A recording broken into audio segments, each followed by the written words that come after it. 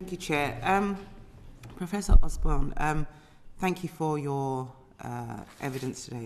It's fascinating. I just wondered, you mentioned bias and technology. I just wondered if you could just drill down on that for the committee, please, and help us understand the different types of biases in machine learning. And I think I might ask bias is a huge... thanks for the question. Bias is a huge issue for machine learning. Let's make no mistake about it.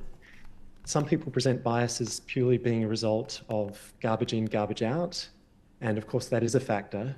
If you train a machine learning algorithm on a data set that is already biased, the machine will faithfully reproduce that bias.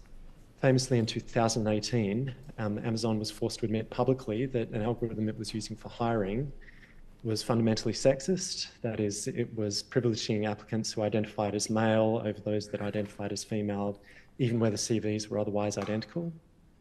But unfortunately, the problems of bias don't stop there. It's not that you can simply train up an AI on a perfectly unbiased algorithm and expect it to do the right thing, because fundamentally AI is not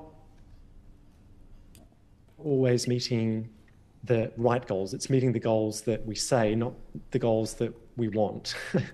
So here, if I can give a non-AI example, back in 1908 in Paris, there was a dog that was lauded for a hero for rescuing children from the Seine.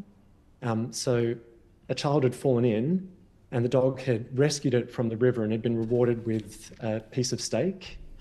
And then it happened again and it got another piece of steak, but then it became a recurring pattern. This dog seemed to be rescuing children every other day. So when this case was investigated, it was discovered that the dog was actually patrolling the banks of the Seine and pushing kids in just so it could rescue them and get the steak. And this is a real problem with AI in general. We have to be very careful about the goals that we set it, because it's going to ruthlessly attack those goals, even if they're not actually the goals that we meant. Absolutely, and I think I'm with Graham in terms of I'm very worried and nervous about AI for that particular reason.